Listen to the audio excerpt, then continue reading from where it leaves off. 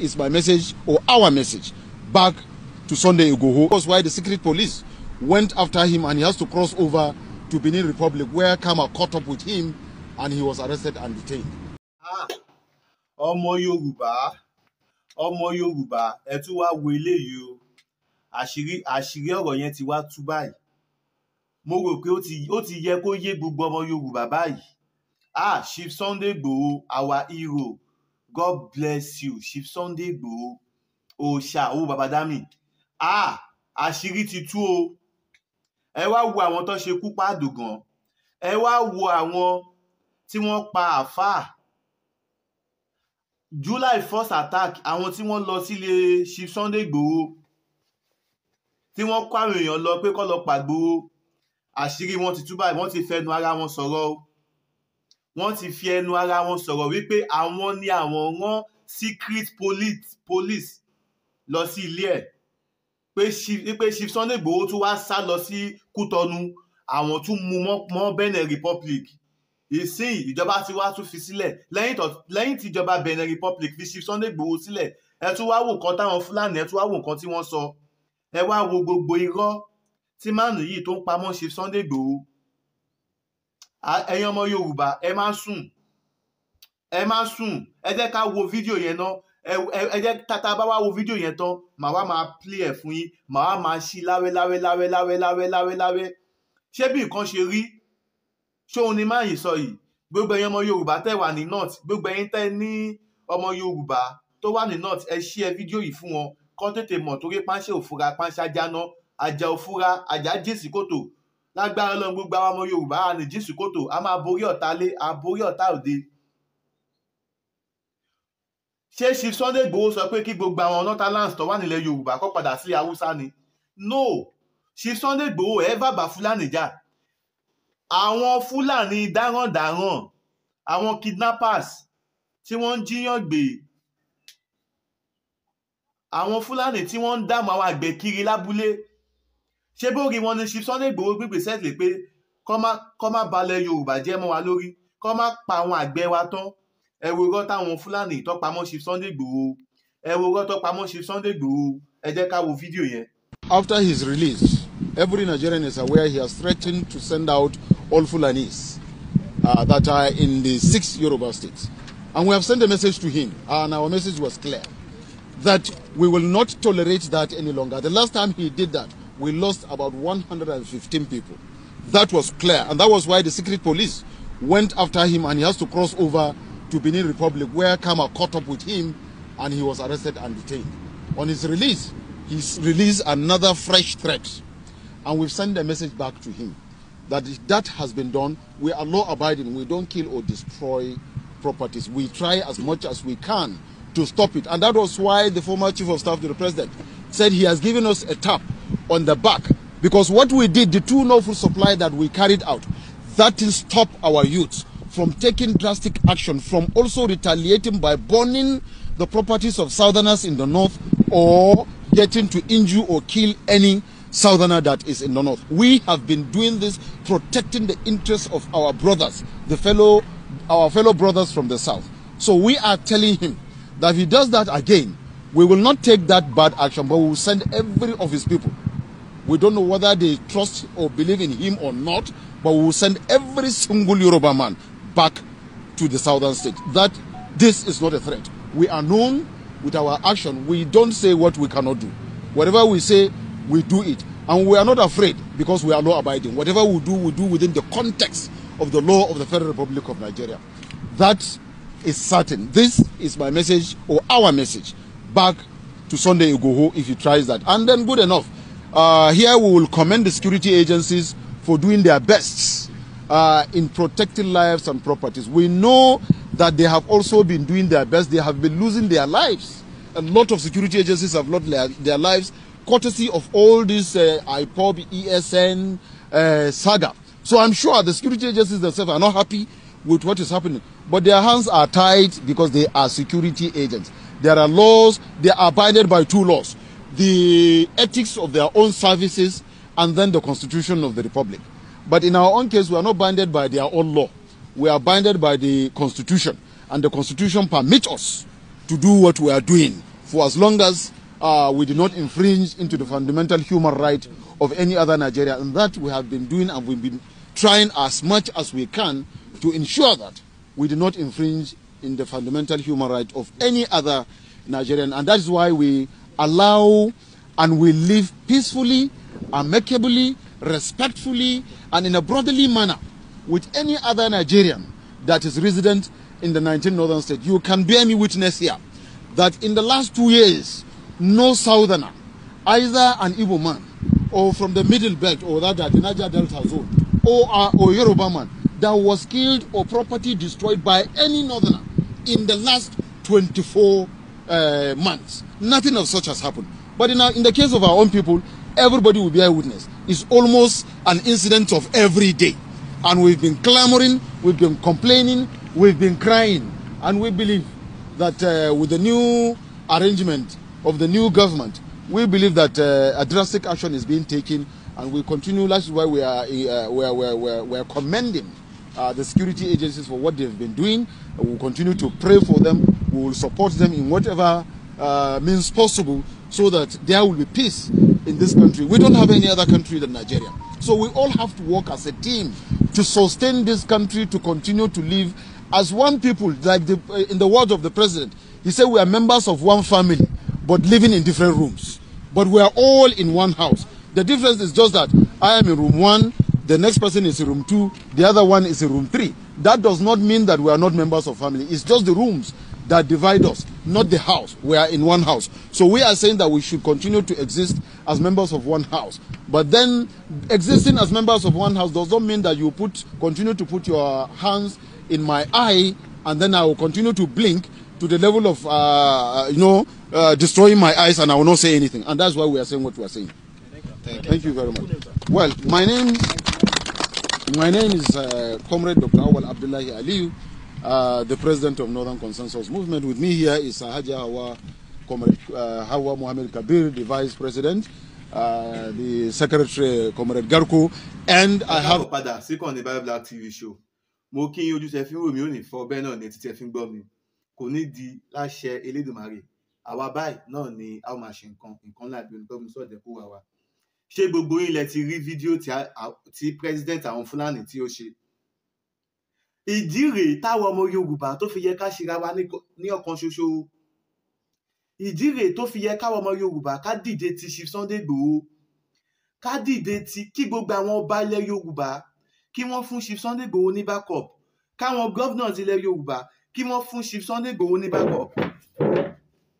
Ẹ jọ̀ọ́, ṣé Chief Sunday Igboho sọ wípé káwọn Haúsá kọ́ padà sílẹ̀ Haúsá? Chief Sunday Igboho sọ bẹ́ẹ̀ náà.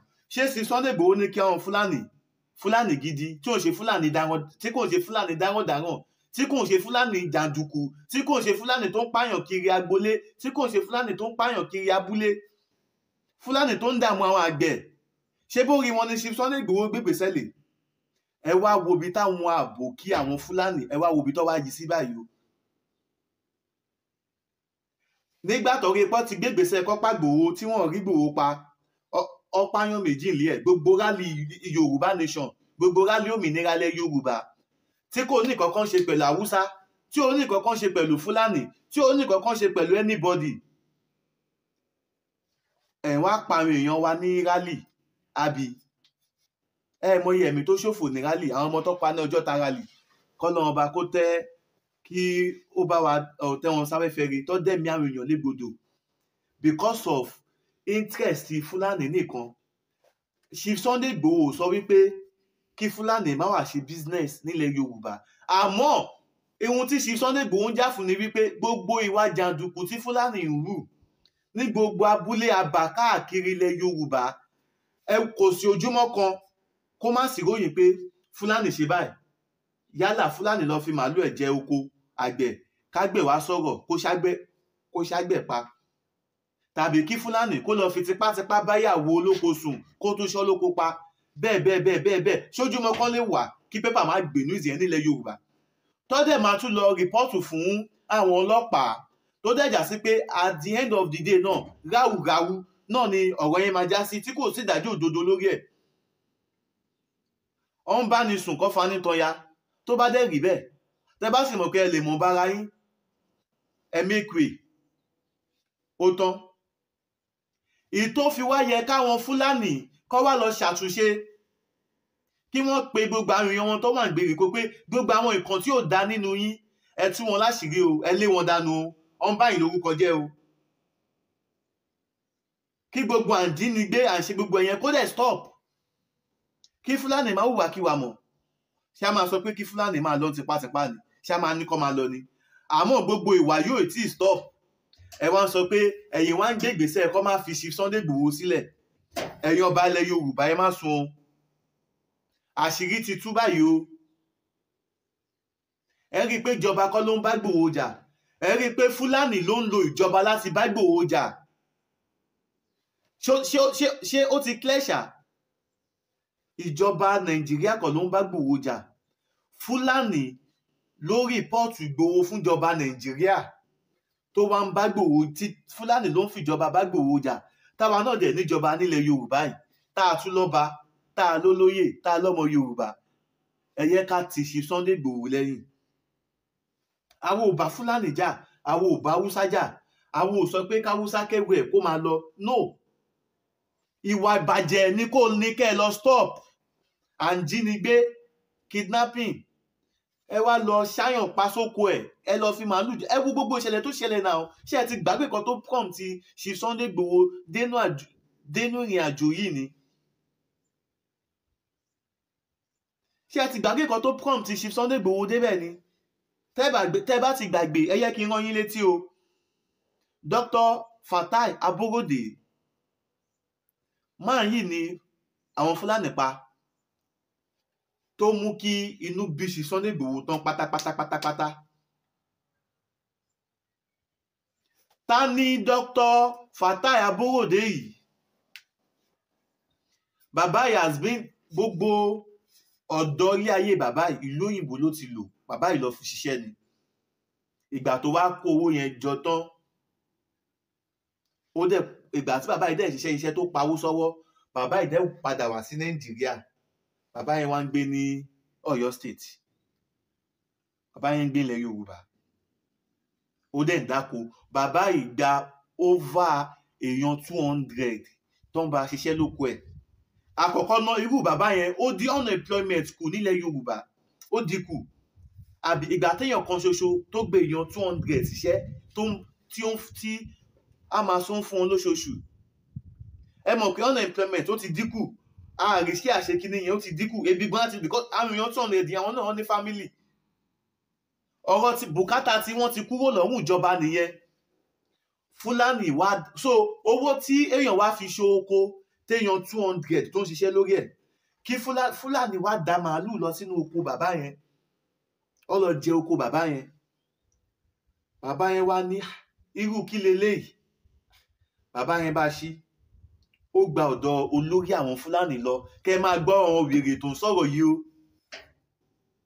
ìgbà tó gbọ́ ọ̀dọ̀ àwọn olórí àwọn Fúlàní lọ pé ẹ wá wo nǹkan tí àwọn ọmọ yín tó wá fi ẹran dá lára sóko mi, ẹ wá bá mi kìlọ̀ fún wọn kó má fi ẹran jẹ oko mi mọ́ o. ṣé ń gbọ́ o? ihun tó bí kí tó fi lé Fúlàní kúrò ní gángan lélẹ́yìí o. bàbá tó lóyè Ìgbòho lé kúrò ní Dr. Aborode lọ bá o. ọdẹ so Dr. Aborode, ọdẹ so mọ́gi, ọdẹ ṣá bàbá yẹn wẹ́lẹ́wẹ́lẹ́, ọdẹ ṣapa. after gbà yẹn ṣẹ̀ṣẹ̀ tó wá gba bóyá 4 million naira lọ́wọ́ àwọn family kó tó release òkú Dr. Aborode fáwọn family ẹ̀. ẹ jọ̀ọ́ compare this thing, ẹ compare papọ̀. ọmọ Yorùbá wo ló lè ṣe irú ẹ̀ nílẹ̀ Haúsá? àti pé ṣé wàá re nìyẹn, ṣé wàá tó bójú mu nìyẹn ṣá? kẹ́ẹ̀dẹ̀ pààyàn lórí dúkìá ẹ̀. ẹ̀dẹ̀ rò pé ká dẹ̀ máa wò pẹ̀lú gbogbo báwọn Fúlàní bọ́ ṣe ń tẹ̀lé báṣubàṣu, wọ́n á fi ìgbẹ́ màálù, wọ́n á fi bàdúgbò jẹ́. a sọ̀rọ̀ agbákámú. ẹ tún wá bẹ̀rẹ̀ sí ní máa lọ jẹko olóko. orí kọ́ máa fẹ́ràn jẹko lọ́ti kọ́kọ́ bẹ̀rẹ̀. ìgbà tó fẹ́ràn jẹko tán táwọn àgbẹ̀ tún gba kámú, ẹ tún bẹ̀rẹ̀ sí pa wọ́n. ká dẹ̀ máa wò. lẹ́yìn pé ẹ tún bẹ̀rẹ̀ sí ní pàgbẹ̀ tán, ẹ tún bẹ̀rẹ̀ sí ní máa ṣe jínigbé, ọ tún bẹ̀rẹ̀ sí ní máa jí àwọn ọmọ Yorùbá gbé. àwọn ọmọ Yorùbá ẹ yẹ ká tì Ìgbòho lẹ́yìn ẹ̀yin governors ilẹ̀ Yorùbá. Ok, ṣe bí gbàtí Ìgbòho ṣe ń pariwo Yorùbá nation no going back no going back ẹ̀ ló fẹ́ pílù mọ́ yín lórí. Ìgbòho ṣàṣọ̀rọ̀ Yorùbá nation mọ̀ báyìí. Ọ̀rọ̀ kálàfíà ṣàjọba nílẹ̀ Yorùbá kí àjòjì kan yé máa wá balẹ̀ Yorùbá jẹ́ ṣé bí wọn lè ṣe Sunday Igboho ṣàdúró lé lórí báyìí. Ẹ̀yin ọba ilẹ̀ Yorùbá kí ló wá dé tẹ́lẹ̀ fún support? Ẹ̀yin gọ́vnà ilẹ̀ Yorùbá ẹ jọ̀ọ́ ẹ fún Igboho support. Gbogbo àwọn ọmọ Yorùbá pátápátá ẹ yẹ ká support Igboho lórí kílẹ̀ kálàfíà jọba nílẹ̀ Yorùbá. Àwọn pípù ìbẹ̀rù Igboho tí Igboho bá dé wọ́n á fẹsẹ̀ fẹ́. Ilẹ̀ Yorùbá wà peaceful. Àwa Yorùbá tí ilẹ̀ Yorùbá ti wà peaceful, àwa Yorùbá ní ká má wà gbàbọ̀dé ara wa. Àwa ní ká má mú pàṣẹ ara wa sílẹ̀. Àwa ní kẹ́ jẹ́ ká nífẹ̀ẹ́ ara wa. Ẹ yẹ ká jẹ́ ká láàfíà, ẹ yẹ ká jẹ́ kó jọba. Káyé bára wa jà mọ́, káyé ṣera wa ń ká mọ́, káyé dìtẹ̀ ara wa mọ́, ká wá bẹ̀rẹ̀ sí ní máa gbárùkù tira wa, ká máa wá ranra wa lọ́wọ́. Á rí i pé ilẹ̀ Yorùbá máa délẹ̀ lérí. A ní ìdírú àwọn èèyàn bíi Chief Sunday Igboho yẹn náà. Yes, ẹni tó lè lead tíìmù pé tí gómìnà kan bá wà tí ó bá ṣe dáadáa ká wá fẹ́ protest lọ sọ́fíìsì gómìnà yẹn pé bàbá nǹkan tẹ́ ń ṣe yìí kò tẹ́ wa lọ́rùn kíní báyìí ó ń jẹ́ àwọn aráàlú lẹ́yìn ó ń jẹ́ àwọn aráàlú níyà kí Igboho yẹn wá tẹ̀lé èèyàn lọ kó support èèyàn. They will listen to us. Àwọn aráàlú ni Igboho ń jà fún. Yes, ìjọba ò dẹ̀ lè fún Igboho ní support tààrà, àwọn aráàlú la máa fún support kí ìjọba tó lè fún. Because ìjọba náà tako ohun tí ìjọba fẹ́ jẹ níjọba ń wá. Ọ̀pọ̀lọpọ̀ àwọn tọ́dẹ̀ ń ṣèjọba lé wa lórí ẹrú Fulani ló pọ̀ jù nínú wọn. Alhamdulillah pé President Bọ́lá Tinubu ti débẹ̀.